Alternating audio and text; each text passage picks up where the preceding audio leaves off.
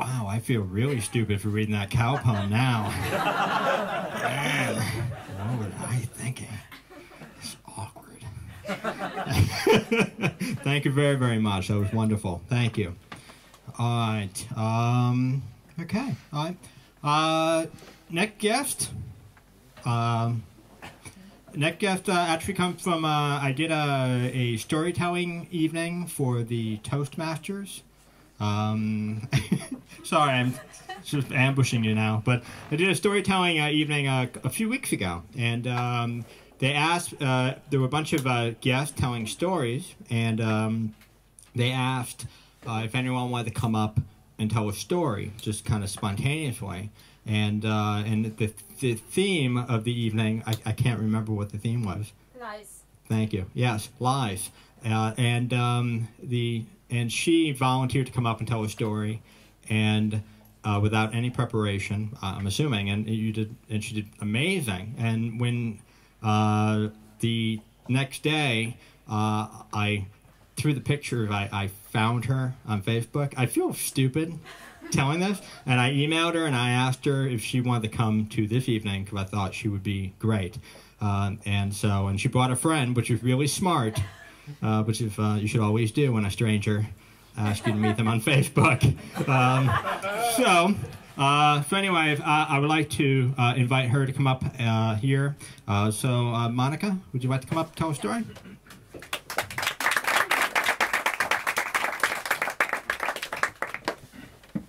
Hi everybody, and thank you for the great presentation. Now I feel a little bit under pressure, but it's okay. So I will give you two options because I really didn't know what to expect from tonight. So I brought an old story I wrote, which accidentally I translated in English, which is really good and practical. Or I can just tell something I came up yesterday with under the shower, which I don't know if it's so good, so I can read this one. I wrote it many years ago, and I don't know if it reflects the person I am today, but you don't know me, so it will be fine. And it's 2 pages, so choose wisely. The second one. Do both. No, both. Come on. I've got to say some ideas. Do the other one later. Hmm? You can do one now and the other one later, maybe. Yes. Yeah, maybe. Okay, I will read this one if it's fine for you. 2 pages. Okay. So there is no title. I don't remember the title, so yeah, let's call it The Story of a Rainy Day. He lied to her. He lied to her and deceived her. He lied to her and deceived her and deluded her. She moved a wet lock of her hair from her forehead with a nervous and together resigned gesture, knowing that it would fall again over her eyes in a few seconds. Why had she gone out without taking her umbrella? It had just stopped raining, and untidy trickles of water ran along the irregular surface of the asphalt, while the sky was clearing up and was seeming to lighten. He lied to her. Since the very beginning, there had been nothing but lies. And she knew. She knew. But she didn't want to believe it, hoping that a chimera could be reality, and trusting there were no logical and rational reasons why her life could not look like the fabulous and mythical dream she'd always wanted it to bear a resemblance to. She barely avoided a big puddle in front of the old tobacconists. Looking at herself in the huge window to try to arrange her straight hair, which had been made bristly by the wind and the water, she stared at her own image, shaking her head with a bitter expression. Then she noticed for the first time the wooden worm-eaten sign hanging on the threshold, with its big red color letters faded by that moment. Closed. Closed. It was all over, in fact. Silvio, so English story with Italian names, would have never left his wife, at least not for her. Mrs. Pranzolini was still an attractive woman, despite of the fact that she was 50, and very, very wealthy. Silvia and she had 2 wonderful sons, a successful lawyer and a talented journalist, and a marvelous daughter, just about to graduate. Literature, maybe, or whatever. The truth dazzled her while she was angrily staring at one of her nibble nails on the point to break. Who would leave a perfect world of reassuring certainties to go and shut themselves up a kind of hut in an absolutely unknown town in the Alps? Not Silvio. She had always known that, even though this hurt her, since the very first moment their sights met at the entrance of the subway. For a man used to quietness and normality, the most scandalous and outrageous thing would have been keeping a lover for 1 year or two, until the latter had found out, listening to Mrs. Pranzolini's hairdressers gossiping, that he still loved his wife. Heaven knew how, that he would have never told his lover not to mess things, that there was no point he would buy a house in Trentino and leave everything he had this way. And yet, she still loved him. But she would finish with him at last at lower costs, even messing things a lot. At the turning of Dante Street, she quickened her pace, nervously peeking at her watch. 3:30. She'd better hurry. She had a job interview in Bellini High Street at 4:45. Who knows, she might have proved just the typist they needed so desperately. She definitely would make it. Silvio was going to take her only a few minutes. She only had to finish with him. She was determined to do that. She'd do that. She almost began running, listening to the shuffling of her rubber shoes on the puddles, with an unusual feeling of relief, when her attention was drawn to the glittering window of an antique dealer's, which was just around the corner. How was it called?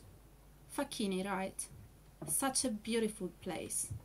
How many times, like that day, she had contemplated the interior of that shop, with her nose pressed against the glass. She was crazy about ancient objects, which she had never been able to afford. Silvio, too, adored them, and in fact he filled his studio nearby with them.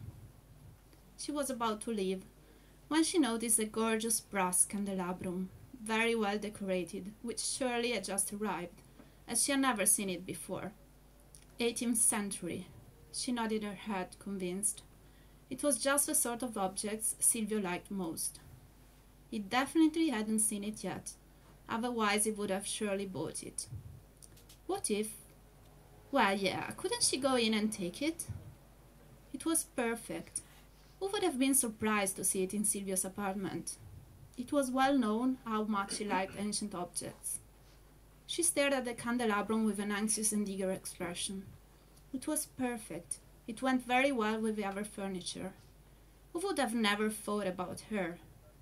It was a quick peek at her watch that persuaded her to forget about it. 3:50 already. She quickened her pace, squeezing up in her beige raincoat. Her feverish agitation increased as she got closer to her destination. She had no hesitations, however. She needed to go through the whole scene mentally. Maybe it would not be easy. Or maybe it would. Didn't he perhaps deserve it? Did he perhaps accept her to go on forgetting about it? She reached the entrance at 7 Roma Avenue. Damn, those hinges. Why didn't anybody hold them? What were they waiting for? She listened to the noise of her own footsteps along the damp and silent stairs with satisfaction. She got to the landing. 4 o'clock. She squeezed her hands in her pocket. She frowned with a resolute expression, and she opened the door wide with a sharp outburst. She found him there, in the middle of the room. Down the stairs, hurriedly to the rusty gate, at breakneck speed out in the avenue under the rain that was beginning falling again. Silvio, Silvio, Silvio, oh my God! My God! She panted, blindly running along the street. She closed her eyes, she rubbed them, as to get rid of the rain and her tears. Dead! He was dead, yeah.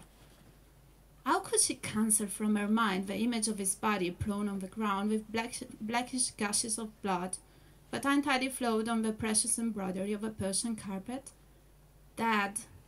Dead because of a shot of a gun in his back, which cut heaven knows what very important artery or vein, or maybe it hit a vital organ. Was that possible? She stopped after a few endless minutes, deadly pale, falling into a bench that had been varnished white for a little time. She smelled the bitter pain tainting her nostrils till her inner soul, while she kept touching her already soaking hair with convulsive gestures. Dead. After some time, she often thought about that moment, trying to realize how long it took her to calm down. Silvio Pradelli died while he was murdered on April the 15th, 2000, in the afternoon. And the police? Would they find the corpse? Hour could pass. Oh no, his neighbor would have called them before. But where was his neighbor? She didn't remember hearing noises in the apartment nearby before entering Silvio's one. Where was she? What was she doing? Well, sure, shopping and errand. How silly she was not to have thought about it before. But then, police would come. They would make sure about the hourly staff, they would question the other tenants of the building, they would investigate. Silvio. But would they ever find the murderer? Silvio, would they ever find out who was that killed him? And how? What a horrible end he had, poor Silvio. He must have not died at once. No, there must have been several minutes of agony. Really atrocious. And also all that blood, Silvio. There was some on the carpet, along the walls, among the blocks of the parquet, on the armrests of the armchair, on the legs of the ebony table. There were squirts of it even on the ceiling and on those nice embroidery curtains that they bought together on a summer day 9 months earlier. But what police would think? There was too much blood, too much. They would consider the whole scene, with their perfect detached rational logic, and sure they would decide it was a crime of passion. She was in trouble. Well, sure. What was more likely that the poor lover, finding out she had been deceived and deluded, hurried to Mr. Pradelli's studio to kill him in a moment of desperate madness? She stood up, she trembled, she had a look around in an anxious and stirring way. She touched her hair, she hesitated, she sat down again. She gently tore up a thread from her tights. And also that sort of gun, suitable to a passionate and fierce death. With all that blood all around, what could she do then? Silvio.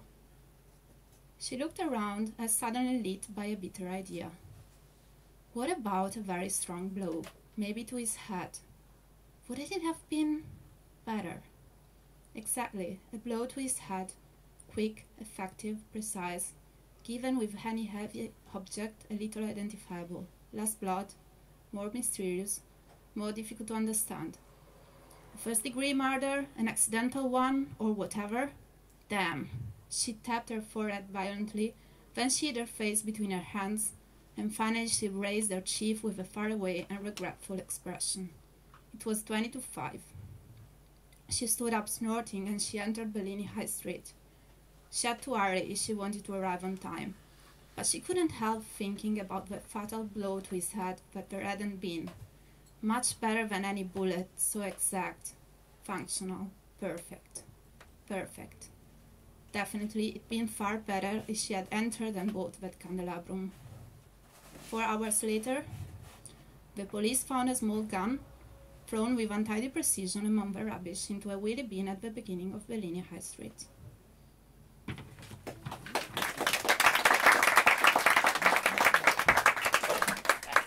Thank you.